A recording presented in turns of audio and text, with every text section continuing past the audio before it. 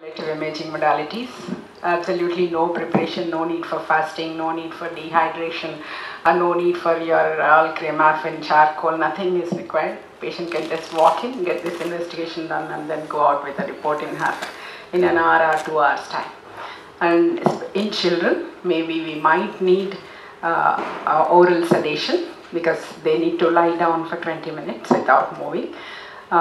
So, non-cooperative children, maximum we might need sedation, and it's very highly sensitive investigation. So the radiopharmaceuticals which are used for renal scintigraphy are technetium DTPA, technetium EC, ethylene cysteine, technetium DMSA and DHA. And of course in most of the foreign textbooks you will see technetium Mag3, which is equivalent to DTPA, used to evaluate the function of the kidney, excretory function of the kidney and GFR. Of course, Mag3 is not used in our country because it is almost 100 times more expensive than DTPA. So this is like EKG, EMG and all ECG. This is Renogram, which maps the, this is a Renogram is the curve which maps the tracer in the kidneys as it moves from the vascular phase to the uptake, that is cortical phase, and to the excretory phase. So this is the perfusion phase and this is the excretory phase. This is called peak and this is the peak, which should fall anywhere between 2 to 4 minutes, and there is some other parameter called T half, which should be anywhere between 10 to 12 minutes. So the previous one is a DTPA renogram and this is a EC renogram. You can find the difference. You will find very clear background and excellent delineation of the renal cortex, renal pelvis and pelvic system and the excretion into the bladder. So this is a dynamic study. You can see the tracer going into the cortex and coming out.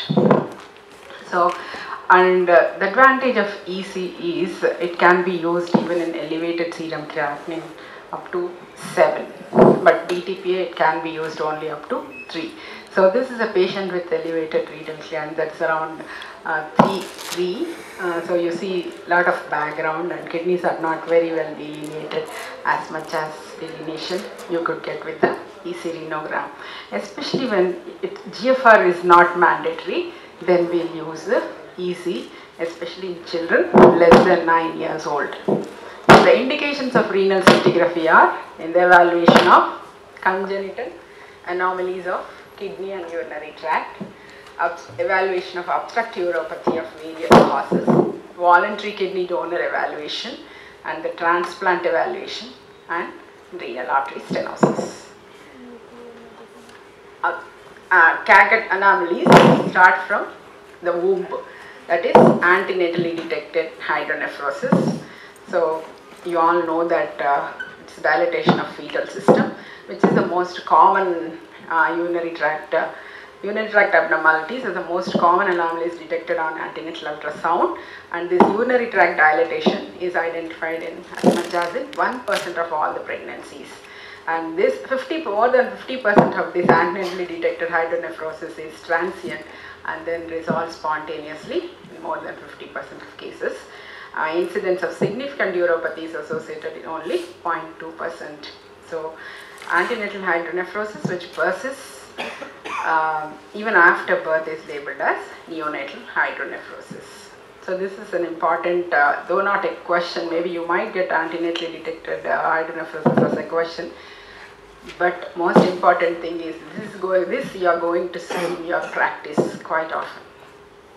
Transient hydronephrosis, 70 to 80% of these antenatal hydronephrosis are transient or physiological because of this embryology, and the most important goal of imaging is to differentiate between physiological dilatation versus significant obstructive disease or reflux. So Indian Academy of Pediatric Nephrology, they have proposed this algorithm in investigation of antenatally detected hydronephrosis. In perinatal ultrasound should be done within a week, and if there is no hydronephrosis 1 week after the birth, that's it. There is no need for further imaging. And if hydronephrosis is present, Then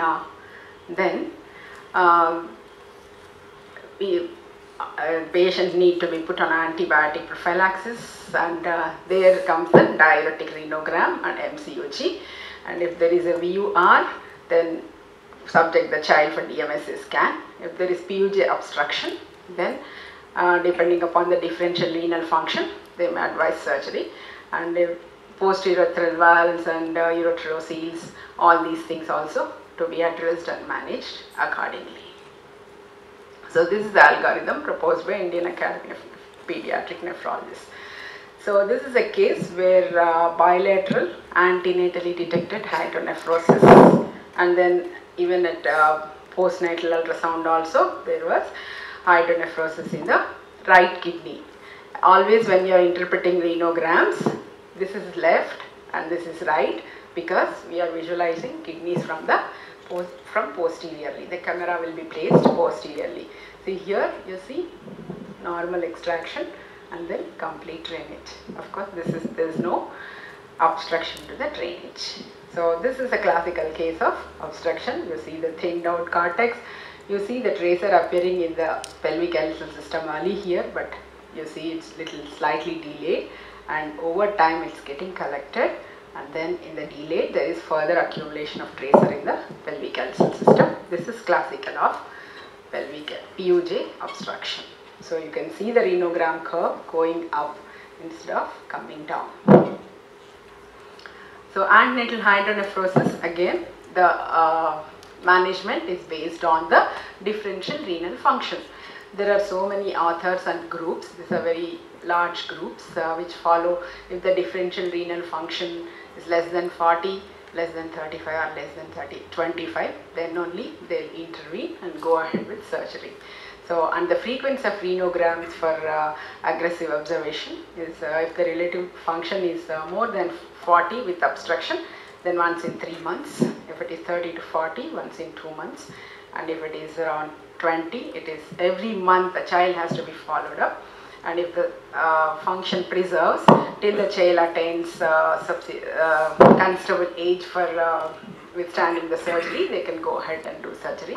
If it is less than 20%, they'll go ahead with PCN trial. And it's very useful investigation in evaluating post-op pyeloplasty, because quite often, even after Anderson pyeloplasty on ultrasound, you will see the residual hydronephrosis. Here this is a pre-op scan on the right side, significant PUJ obstruction, and this is a post-op. You see nicely drained, very minimal tracer in the pelvis, but you can see the size of the kidney and the transit of the tracer, everything is absolutely normal. This is a very good surgery. So this is an adult PUJ obstruction. You can see thinned out cortex, and slowly tracer is getting filled in the early phase, and in the delayed images significant tracer retention. And you can see the curve going up, and the function is also relatively less. And so in the evaluation of obstructive uropathy, that is, we are evaluating dilated system. Could be of any cause, any of these causes. And of course, it's more important, you should remember, is dilatation is not synonymous with obstruction. That's where radionuclide renogram will help. And even in the morning, Dr. Baru sir was telling, it's diuretic renogram. Along with technetium DTPA, we inject injection Lasix, that is diuretic, and take the serial sequential images where this problem of obstruction versus non-obstruction would be resolved. So this is a case of bilateral hydroureteronephrosis. You see, in the initial phases, you are not seeing the left kidney. Right kidney is dilated pelvic alyssal system, dilated ureter, and which is draining into the bladder. And of course, there is a catheter in the bladder also. But even then, you can see the drainage here. That means this is non-obstructive hydroureter on the right, but you see this kidney is hardly functioning in the dynamic phase, but in the delayed images you are seeing the kidney. What is the, yes, so it is refluxing megaureter on left and then non-obstructive megaureter on the right. And this is another case. This is an IVU. This is the right, What is this? Obstruction? POJ? How many would say obstruction? No obstruction? Yes? There is no obstruction. You see that it's nicely drained. So this is megacalicosis. Okay? So dilatation is not synonymous with obstruction. So coming to ectopic location, that is pelvic kidneys, unilateral pelvic kidney, excellent delineation of the function and then the excretory function. It could be unilateral, it could be bilateral, it could be lumbar, bilateral pelvic kidneys, it could be lumbar kidneys or lumbar ectopia, or thoracic kidneys, or crossed fused ectopic kidney. This is unilateral enlarged kidney. The differential diagnosis would be duplex ureter, or you can see two moieties here separately. So there is a slight doubt that it could be crossed fused ectopia. So in the dynamic sequence, if you can catch this ureter draining onto the other side, it is crossed fused ectopia. So, and this is another case, bilateral pelvic kidneys with crossed fused ectopia. So excellent delineation, and you get all the information regarding the anatomy also. So in case of post-pyeloplasty, this is a case of obstruction on the right side, and this is a post-pyeloplasty images. These are the post-pyeloplasty images. You can see there is improved function on the right side, definitely, but this is a renogram curve. This is a pre-pyeloplasty and this is a post-pyeloplasty. All the times the curves are going up, and in the pre-pyeloplasty the relative function is 56% and the post-pyeloplasty 45%. The patient will not keep quiet, he will go and fight with or sue the urologist. So this is the main pitfall of radionuclide scintigraphy. So you need to do it with report with caution. So this is a limitation. There will be persistence of obstructive pattern of the curves. So this lacks the specificity. This is due to residual hydronephrosis and prior cortical impairment. And split renal function, overestimation of function, is a common technical problem because there are large hydronephrotic kidneys. The area under the curve, the region of interest would be more. So naturally it will give more function. So that is the overestimation, which is a flaw again. So the image comparison is more reliable to appreciate improved cortical transit and the improved uptake function. Don't go by numbers and curves. So this is a patient complains of pain in the left loin, and ultrasound showed bilateral hydronephrosis. Here you are not seeing the right kidney, the left kidney at all, and here you are seeing ballooned out. But on the, this is almost non-functioning kidney in the IVU, but here you can see significant function there.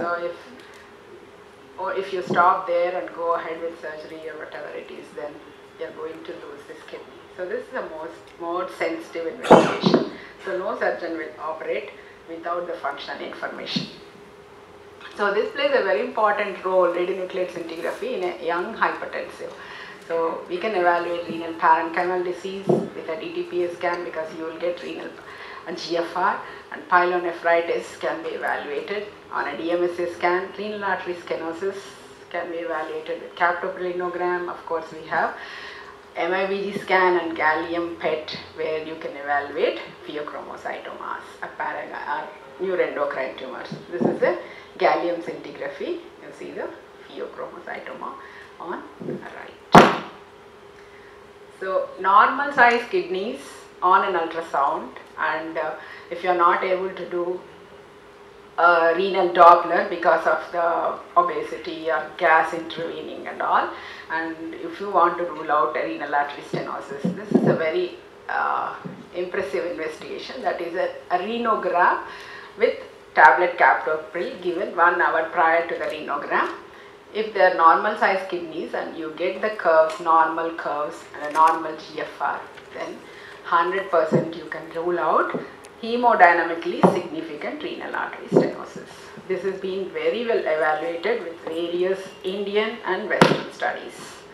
But still, this is not the screening modality because of the radiation involved. So Doppler is a screening modality, but wherever there is difficulty, wherever you want confirmation, you can ask for or suggest your colleague to go ahead with the Captopril Renogram. So what does Captopril do? So in a normal renal artery stenosis, there will be afferent arterial stenosis, and then with the renin, because there will be a lot of renin-angiotensin mechanism acting on the efferent arteriole, you will have physiological constriction. When you are giving ACE inhibitor, that is Captopril, this effect is removed. So here, whatever little is coming down, you have enough time, because there is constriction here also, to maintain the GFR and the plasma fractions. So you are having normal function. But here, this effect is removed, so whatever little is going off. So the GFR is reduced. So this you are going to demonstrate on the images. This is a baseline scan, almost normal functioning kidneys, but with the Captopril, you see the function of the right kidney is very almost non-functioning right kidney. This is the effect of Captopril. If you can demonstrate this effect in a patient with suspected renal artery stenosis or a diagnosed case of renal artery stenosis, then the intervention is going to help this patient. Then whatever it is, BTRA or whatever vascular intervention, definitely this patient is going to improve. That's what is shown here. You see the renal artery stenosis, you see the curve of the affected kidney. This is post BTRA, both the kidneys almost normal function. So this has a very important role in the prognostication and then follow-up of patients post BTRA. What is this?